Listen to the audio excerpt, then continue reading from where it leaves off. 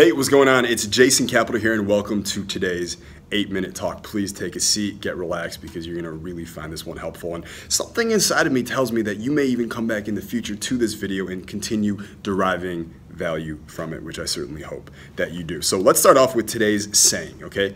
You can sleep on the wooden floor, okay?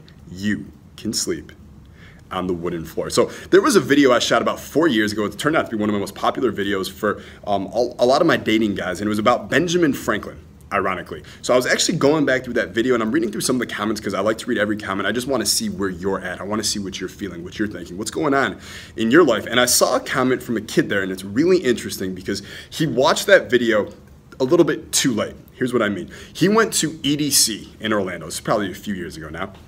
But he goes to EDC with this girl that he'd been kind of vibing with. And he's a young kid, right? There's a lot of guys on Team Capital and girls on Team Capital who are CEOs and executives and worth hundreds of millions of dollars. And then there's other ones who are just brand new to this world of excitement and adventure and first-class freedom and getting the life that you want, desire, and deserve. And this is one of those younger kids, right? But he wasn't totally in tune with what we know. So he goes to EDC with this girl, and they're having fun, and he loses her for a second. He finds her 10 minutes later making out with some other guy on the dance floor there, or on the dance field, I guess we could call it, right? It is EDC. And he talks to her for a second, and he says, I can't believe you did that, and this is done. We're not friends anymore. We're not talking. And he leaves her there, and fortunately, he did the right thing, okay? If you know, I know of people in this world, I know of guys in this world who would have, in that moment, wouldn't have been like, I'm done. They would have like pretended they didn't see. They would have pulled some shit where they would do a bunch of mental somersaults, and they would have convinced themselves that it didn't happen, or they would rationalize it in some way. But at its core, they would have sacrificed their complete dignity and moral integrity for that. He did it in that moment, which is good. Okay, if you're a girl watching this and that you saw a guy do that, you would do the same thing. Right? But he fucked up. Okay, a couple days later, he texts the same girl, and he says he still wants to be friends with her. Okay, that was a needy fucking maneuver.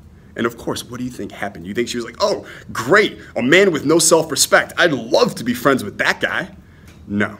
Okay, she didn't respond, and of course, he goes back to YouTube, and he tells me this whole story, and he wants help, and we're going to help him out right here. Okay, so leaving her in that moment, having self-respect, good. Texting her later, bad. Forgetting he couldn't sleep on the wooden floor. This is something many of us have forgotten. Like, we live in a world today where we live in a world of instant popcorn and the most comfortable couches of all time. Like, do you realize our couch technology is at an all-time high? Couches have never been more comfortable. Okay, even the cheap couches on Craigslist are still, they're all so comfortable. And that is an issue. Because what does it mean? What does it mean if our technology, our couch technology, is that high and our couches are that comfortable? It means that we've grown soft. Okay? It means that we are needy. It means that we don't know how to handle shit. It means that we are preparing to lose in all areas of our lives. Okay? So what do I mean by you can sleep on the wooden floor? What's that really about?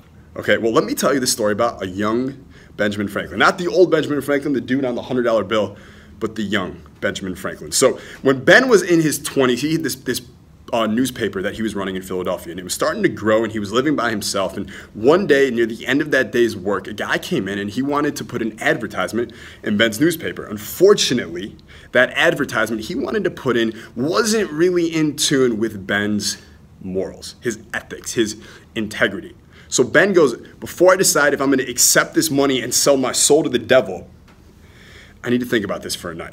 And he tells that to the guy, and he goes, I'll let you know tomorrow. So Ben closes up shop for the day. He goes to the local bakery. He buys one loaf of bread, and he walks home in the freezing, chilling cold of winter in Philadelphia in the 1700s. And he goes back to his house. And instead of going to sleep on his bed or his couch, he lays on the wooden floor, okay, the cold wooden floor. And he has water in a mug, and he has that loaf of bread, and he puts on an overcoat, and he eats the bread and the water for dinner and nothing else. And then he goes to sleep again on that hard, cold wooden floor with only his overcoat, didn't use anything else to keep him warm. And he's freezing, and he's chilling, and he's shaking, but he makes it through the night. And when he wakes up in the morning, he lets the guy know, he goes, thank you so much for your offer, but I don't want that in my newspaper for any dollar amount. Okay, why did Ben do that? Why did he put himself through that arduous, chilly, freezing night? He wanted to show himself that even if his newspaper failed, even if he said no to this deal, even if nothing worked out, he would always have his integrity. And even if the money ran out, it would be okay because he could sleep on a wooden floor. He didn't need that money. He didn't need to sell his soul in exchange for some fucking green freedom paper.